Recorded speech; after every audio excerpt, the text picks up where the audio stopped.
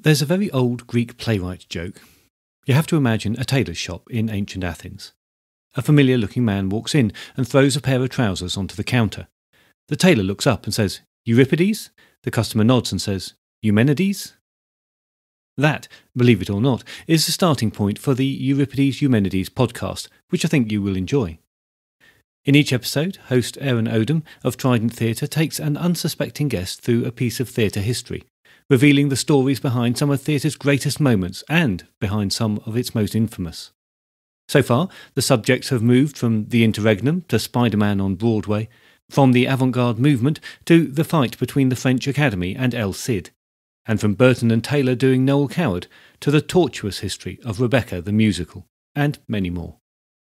It's always a fun listen, told with knowledge, humour and a great love of theatre. You can find the Euripides-Eumenides podcast on all good podcast apps, and Aaron would love to have your company. So please, head on over and give Euripides-Eumenides a listen.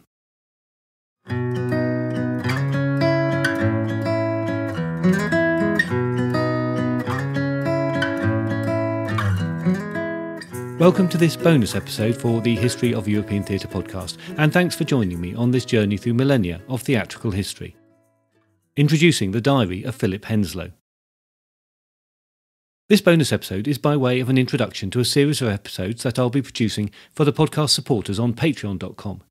If you'd like to become a podcast supporter, you can sign up at www.patreon.com/thoetp. And for a small monthly fee, get instant access to all members' episodes that I've produced so far. There are episodes on the life and works of Aristotle, Livy, Cicero, Socrates and Plato, and a look at the strands of Roman philosophy, the story of the papyrologists Hunt and Grenfell, and 2 episodes on medieval poetry. 18 audio episodes so far that all relate to or expand on further something that I've discussed in the main podcast. In the coming weeks, I'm going to be posting episodes based on the diary of Philip Henslowe.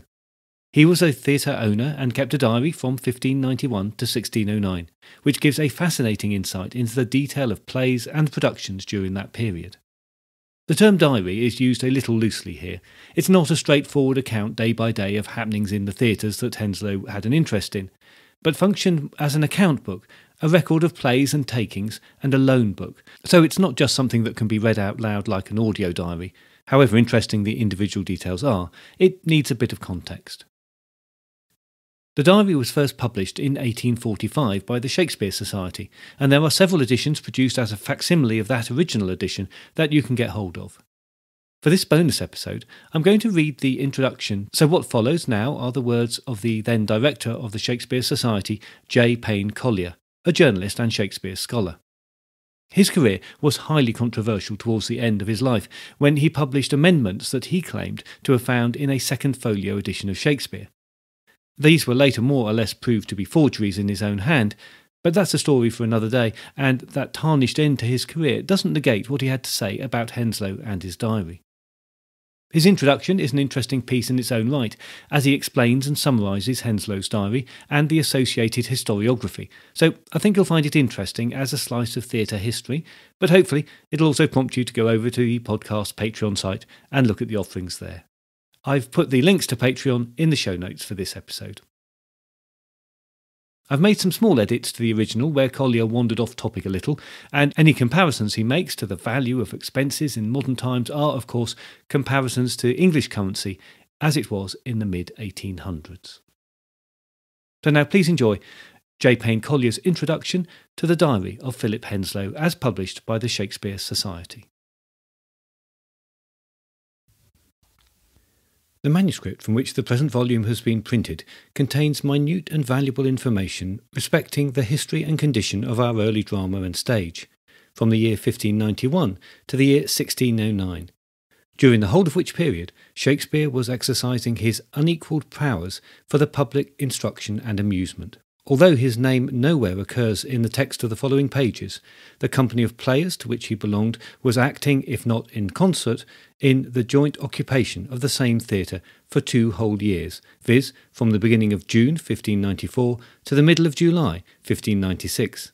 And it will be seen that in the list of plays performed, not a few names occur, either identical with or very similar to, the titles borne by some of Shakespeare's undoubted productions. Whether they were older pieces on the same subjects of which our great dramatist subsequently availed himself, which he afterwards rewrote and remodelled, is a point it is not possible to decide, with our present means of information. To this question we shall have occasion again more particularly to avert in speaking to the manner in which the manuscript, directly or indirectly, illustrates the life and works of Shakespeare. In the first instance, it seems desirable to say something of the origin and the history of the volume which, with the greatest liberality, was placed and has been allowed to remain in our hands for almost an indefinite period. We can hardly rate too highly the obligations of the Shakespeare Society to Master, Warden and Fellows of Dulwich College. In this respect, more especially to the Reverend M. Howes, who has charge of the books of the institution. The manuscript itself was first discovered by Malone. Dulwich College was founded by Edward Allen, and all of the known particulars regarding its construction are detailed in the Memoirs of the Great Actor and Benevolent Man, printed by the Shakespeare Society in the year 1841.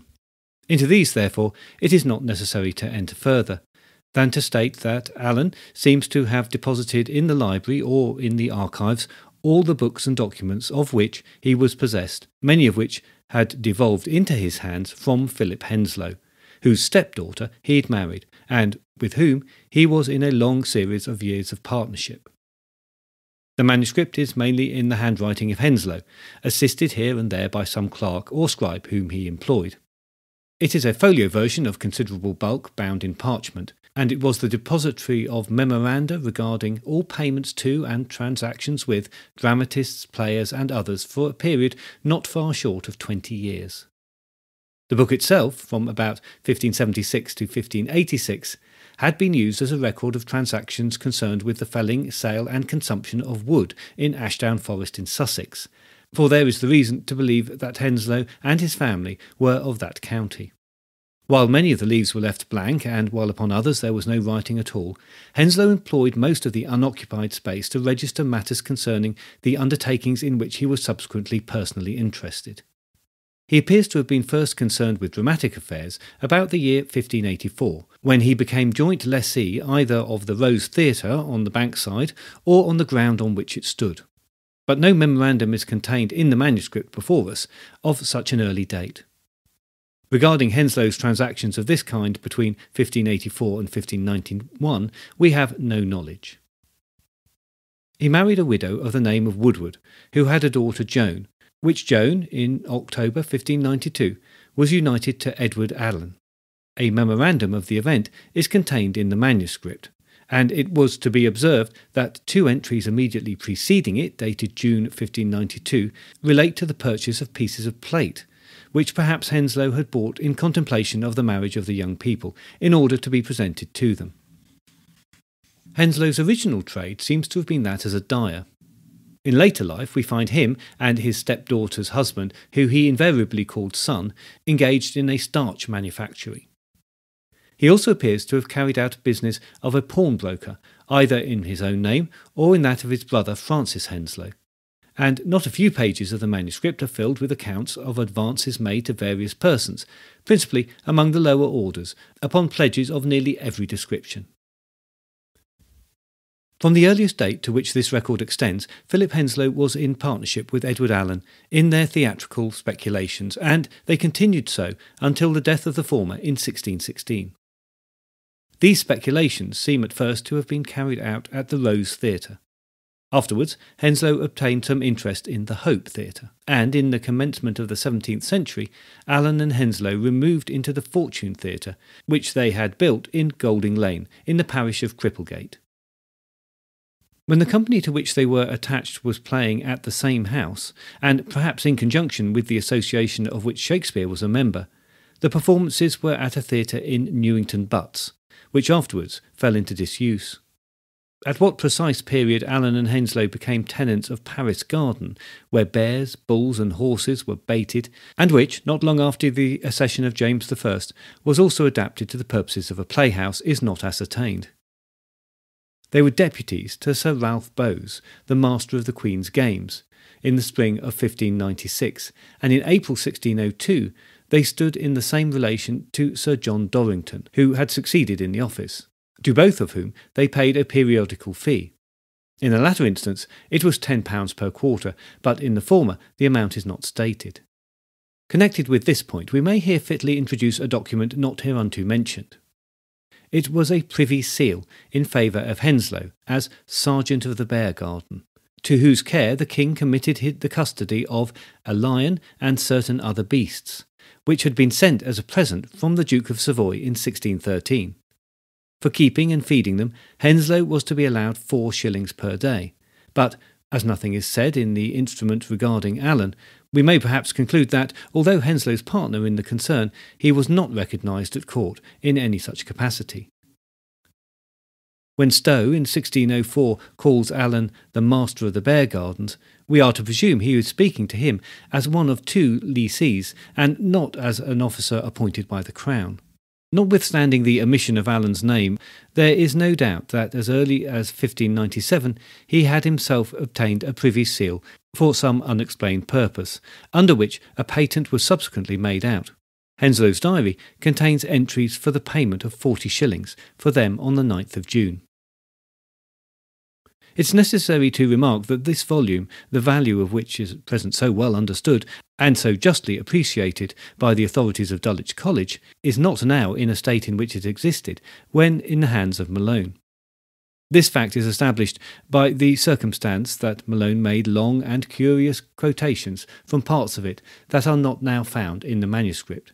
These evidently formed a portion of it when it was for so many years in his hands, and in order that our work may be as complete as possible, we have added them in the form of an appendix. As, however, they have disappeared from the original, of course, we are without any means of correction or verification, and we have been obliged to take them as they stand in Volume 3 of Malone's Shakespeare by Boswell. There is good reason to suppose that, when Henslowe first availed himself of the parchment-covered book for the purposes of entering his theatrical memoranda, leaves and parts of leaves had been cut out. But there can be no doubt that within perhaps the last 50 years it has been still further mutilated, and that many pages have been torn out, cut or otherwise injured, by inconsiderate lovers of autographs of the old poets and actors. In some instances, the signatures only have disappeared, while in others the whole of an entry has been removed. This damage must have been done considerably before the time of the present or the late master of Dulwich College. Ever since it was restored by Malone to the ancient depository, it has been preserved with the care and caution due to an extraordinary curiosity and interest in the relic.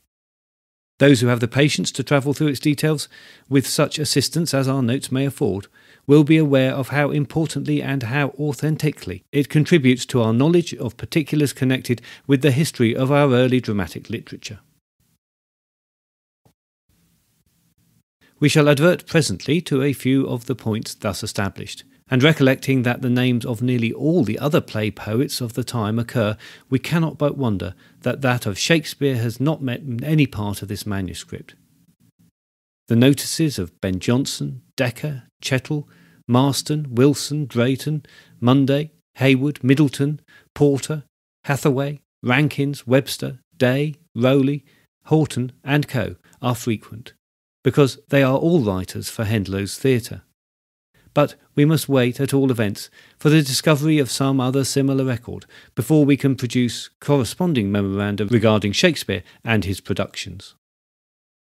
It is quite clear that accounts applicable to the Globe and to Blackfriars once existed, for John Hemmage distinctly speaks of them in his will dated 9th of October 1630, and states that the books he had regularly kept would show how profitable his share for these 2 playhouses had been.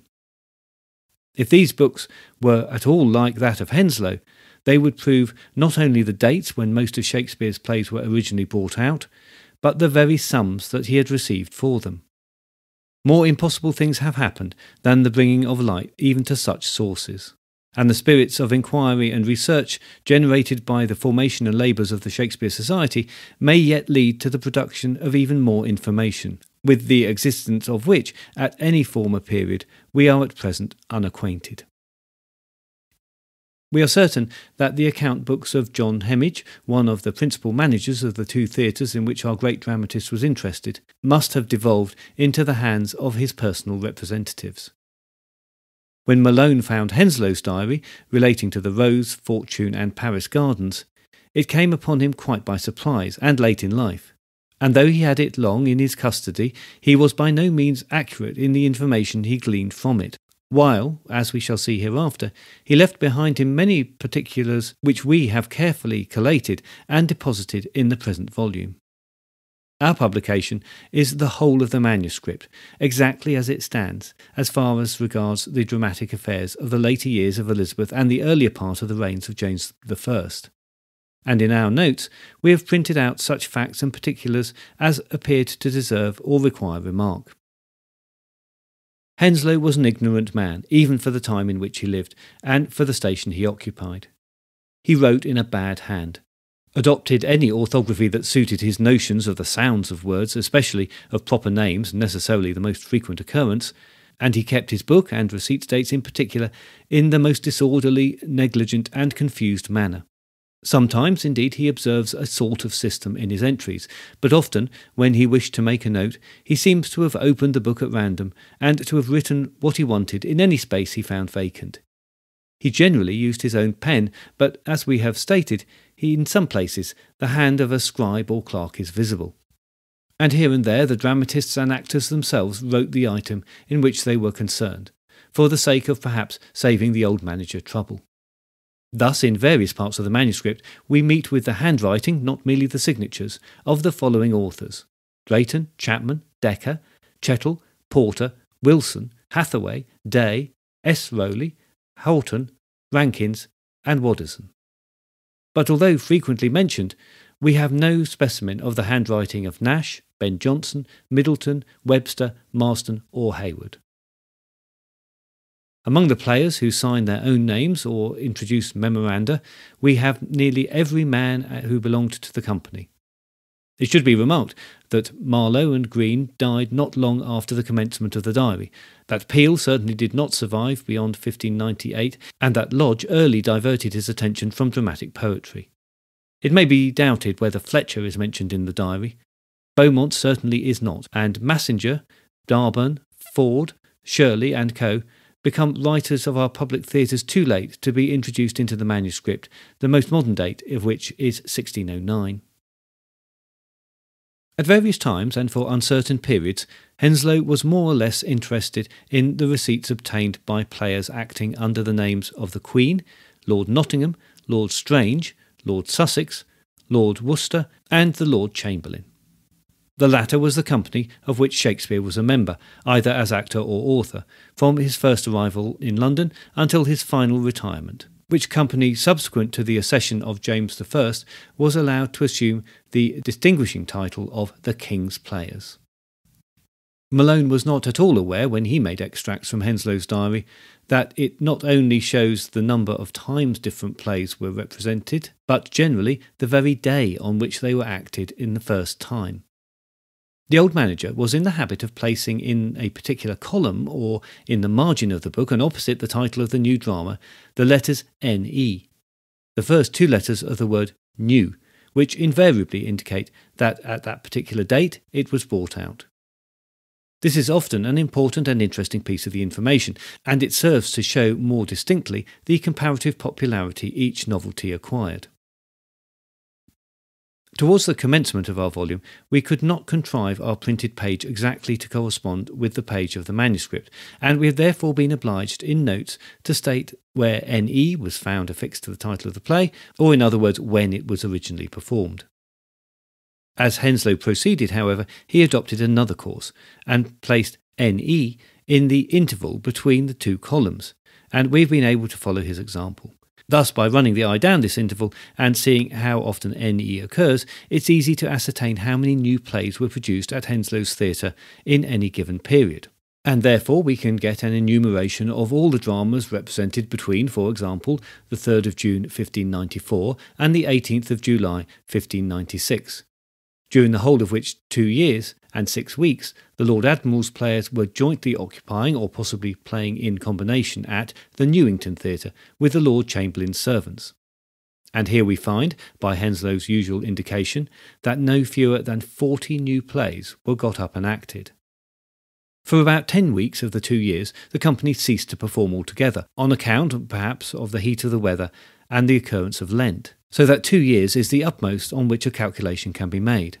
And the result of it, that the audience of the day required a new play upon average about every 18 days, including Sundays.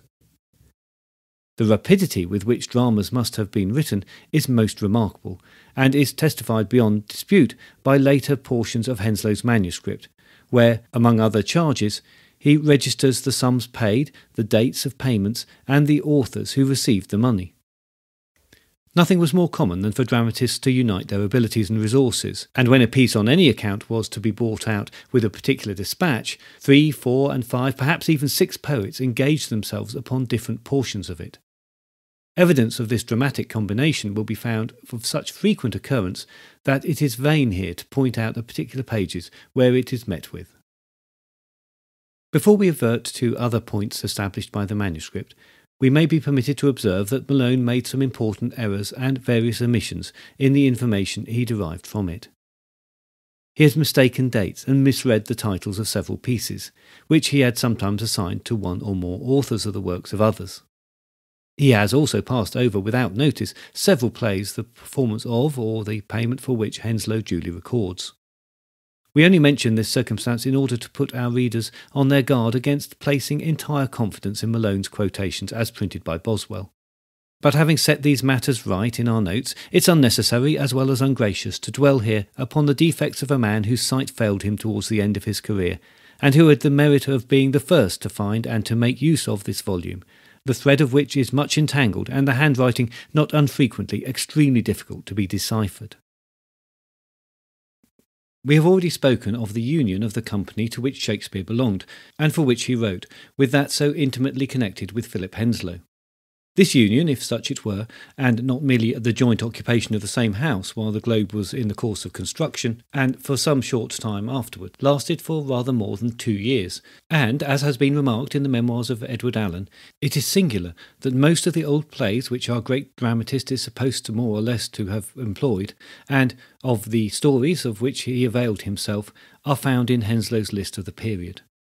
Here we find a Titus Andronicus, a Lear, a Hamlet, a Henry V, and a Henry VI, a Buckingham, an Old Taming of the Shrew, and several others, the titles of which we need not enunciate, because they are inserted in the proper places, precisely as they stand in the manuscript. For aught we know, Shakespeare may originally have had some share in this authorship, or, if he had not, as he probably acted in them, he may have felt himself authorised, as a member of the company, to use them to the extent that answered his purpose.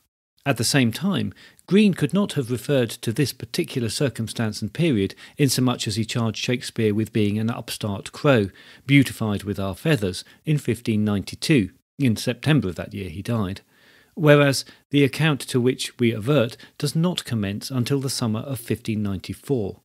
Green must therefore allude in his groat's worth of wit to some previous transactions of the same kind.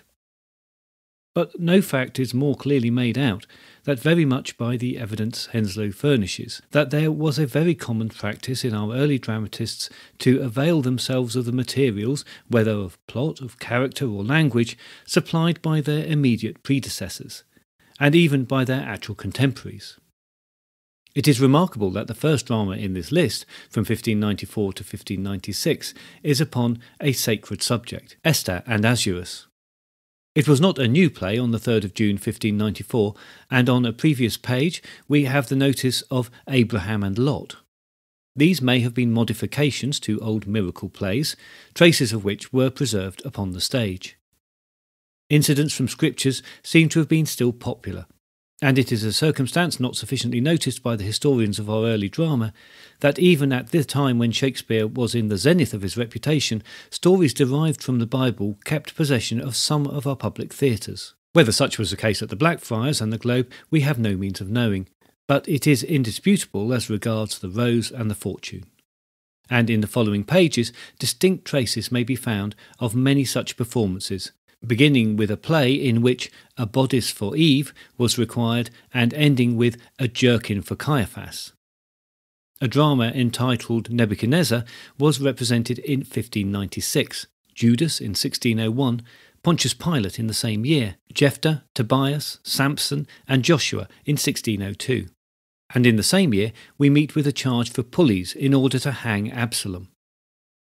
The number of these sacred representations in 1602 forms a curious feature applicable in particular to that date and, as far as we know, to Henslowe's and Allen's theatres. In connection, we may observe that, although at various periods theatrical performances were forbidden on Sundays, the companies appear to have been permitted to play on Christmas Day. And on the 25th of December 1595 and 1596, the representations possessed anything but a religious character. Such was probably not the case in 1601, for on the 24th of December Samuel Rowley was paid £5 for his book called Judas, but Pontius Pilate, Tobias, Samson and Joshua were brought out in the ordinary course of business whenever a new play was needed. Having spoken of old plays acted in 1594, 1595 and 1596, the titles of which resemble some of those of Shakespeare, it may be worthwhile to observe that Henslowe's diary shows that the poets who wrote for the company at different dates took up subjects which our great dramatist also treated, which had precedence must often be a matter of some speculation. But it will strike everybody as singular that in 1602, after Richard III had been long on the stage and was so popular, Ben Jonson should have been paid by Henslowe no less a sum than £10 in earnest of a book called Richard Crookback, and for some new additions he was then making to Kidd's Spanish tragedy. It may show that at the period the Earl of Nottingham's players could not venture to represent Shakespeare's Richard III, which was in possession of a rival company, or Henslowe's would not have been given such a large sum in earnest of a new drama on the same portion of history. The arrest of Thomas Dekker by the Lord Chamberlain's men in 1598 may very possibly have been connected with some piratical invasion of the rights and property of the association to which Shakespeare belonged. And less than 3 months afterwards, we find Dekker engaged with Chettle upon the play called Troilus and Cressida. It has never been remarked that in July 1602, Chettle was writing the Danish tragedy, which may have been a rival to the old Hamlet, under a new name, in order to compete with Shakespeare's Hamlet, then in a course of successful performances at the Globe. There can be no dispute that Shakespeare's Henry VIII, as it has come down to us, was not written until after the accession of James I. But in June 1601 it appears that Chettle was employed on a drama called Cardinal Wolsey's Life, and that it became so popular that, at all events, one of nor two other plays were commissioned on the same subject. One of these was The Rising of Cardinal Wolsey by Chettle, Drayton and Munday, and the other the second part of Cardinal Wolsey, which may, however, have been meant for Cardinal Wolsey's Life, which had thus become a second part. Hence it is clear that other dramatists had availed themselves of the period of our annals before the death of Elizabeth. There are a few plays mentioned in the course of our volume that illustrate more strongly than Cardinal Wolsey's Life the expense to which companies of old did not hesitate to incur in order that the characters might be splendidly dressed. The charges for scenery were none, and for properties small, so that the actors could afford to spend more money upon velvets and silks, satins, lace, and other personal ornaments.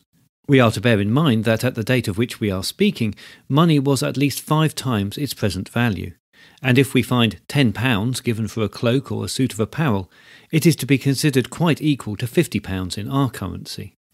In the entries representing Chettle's Cardinal Wolsey's Life, we find £21 in a single item for 2-pile velvet at 20 shillings 5 pence per yard, and for satins and taffetas at 12 shillings and 12 shillings 6 pence per yard respectively.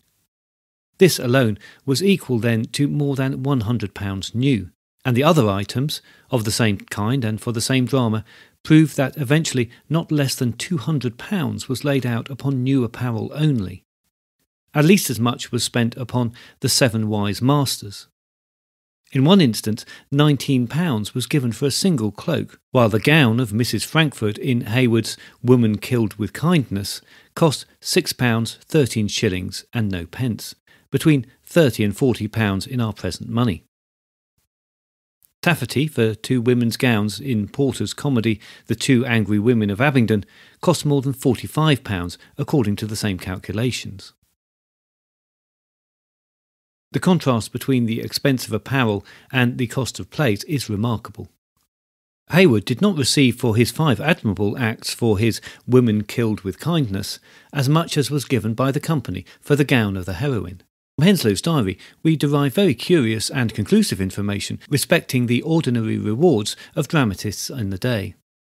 Those rewards seem to have varied sometimes according to circumstance, with which we are now not acquainted. The highest price Henslowe appears from the manuscript ever to have given was that for The Page of Plymouth by Ben Jonson and Dekker, a tragedy founded upon a murder committed by a wife in 1591. For this piece the old manager paid £11 in August 1599. For Dekker's Medicine for a Cursed Wife he gave £10 in September 1602. Patient Grazil in December 1599 cost him £9 and 10 shillings. For Strange News Out of Poland by W. Horton and an otherwise unknown dramatist by the name of Pett, he paid £9 in May 1600. For Lady Jane Grey he gave £8 to Dekker, Webster, Hayward and Smith in October 1602. The Unfortunate General produced £7 to the authors Hathaway, Smith and Day in January 1602. Hayward and Chettle obtained £6 and 10 shillings for their London Florentine in the same month, and £6 seems not to have been an unusual sum. Henslowe gave that price for Drayton's William Longsword in January 1598, for Earl Godwin in March the same year, for Hot Anger, Soon Cold in August the same year, for The Boast of Billingsgate in March 1602, for The Blind Eats Many a Fly in January 1602, and for The Woman Who Killed with Kindness in March of the same year. The success of the first part of The Black Dog of Newgate, for which Henslowe gave £6, seems to have led to the authors of the second part, Hathaway, Smith and Day, and Another Poet, to require an increase of £2 on the cost of the first part, as well as £2 for additions, so that, in the whole, they received £10 for it in February 1602.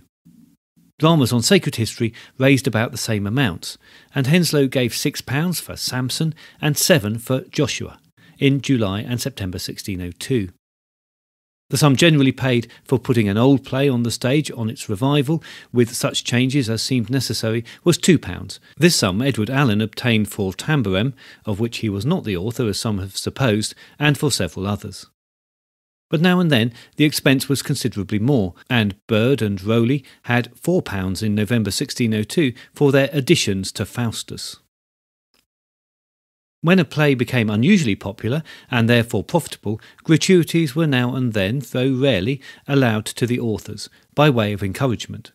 Thus Drayton, Wilson, Munday and Hathaway received 10 shillings as a gift after the first and doubtless gratifying reception of Sir John Oldcastle, the drama imputed to Shakespeare on the title page of some copies of the editions of 1600.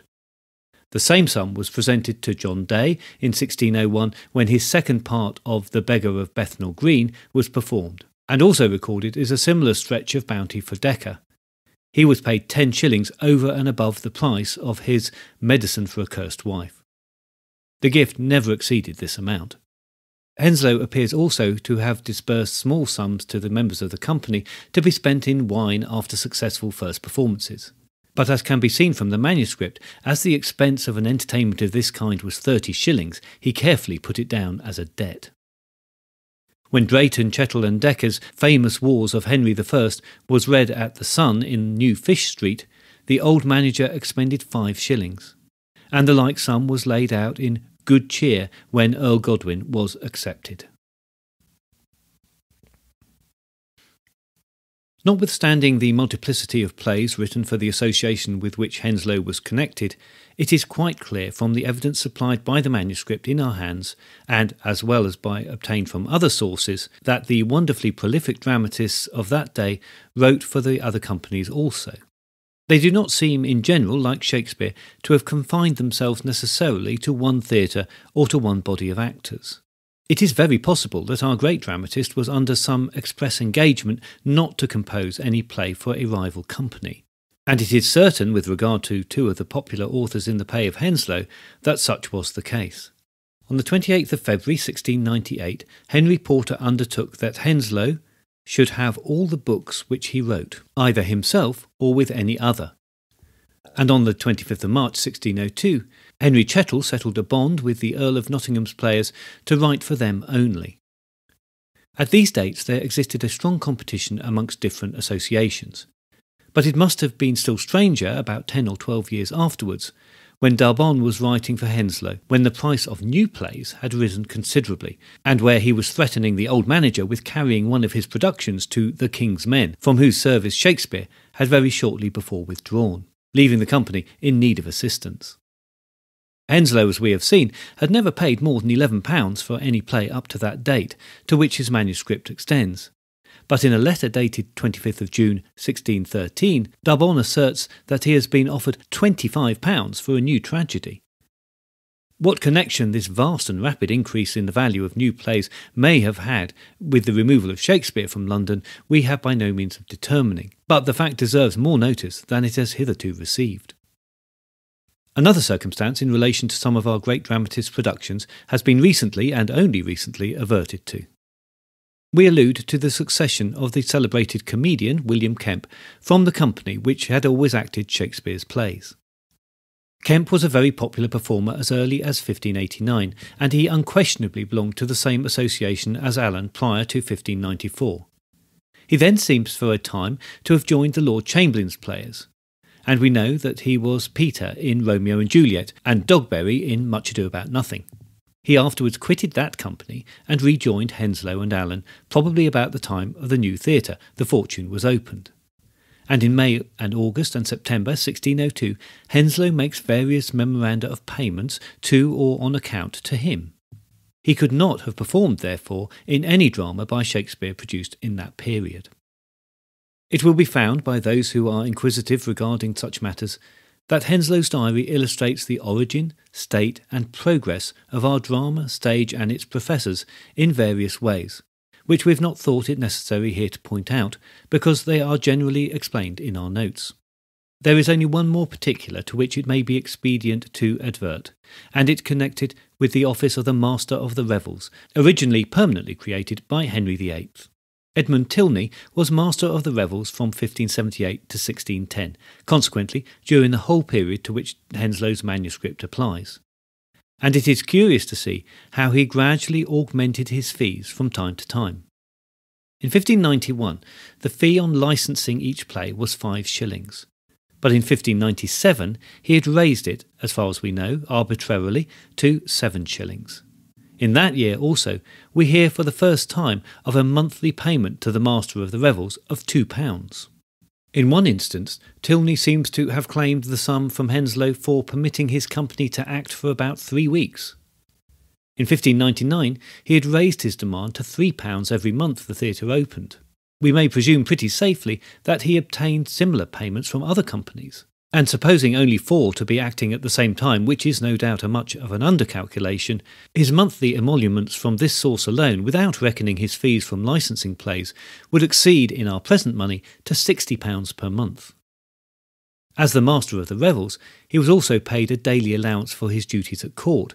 His post must have been much more lucrative than it has been hitherto imagined. After Henslowe opened the Fortune Theatre in the year 1601, the precise date cannot be fixed, he seems to have been obliged to give Tilney a double monthly fee for the Rose and for his new playhouse. The earliest entry for a payment of the Fortune seems to have been June the 9th, 1601, and we may infer perhaps that it was the first time that it had become due.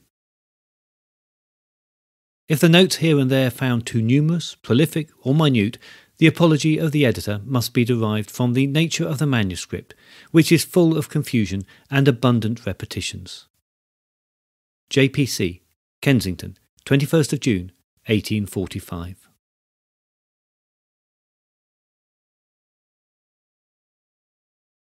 So, a slightly pompous Victorian style, but I hope you could work through the detail there. Some of the points there about the costs of plays, the way that the dramatists were remunerated, and the role of Henslowe in court life are particularly interesting.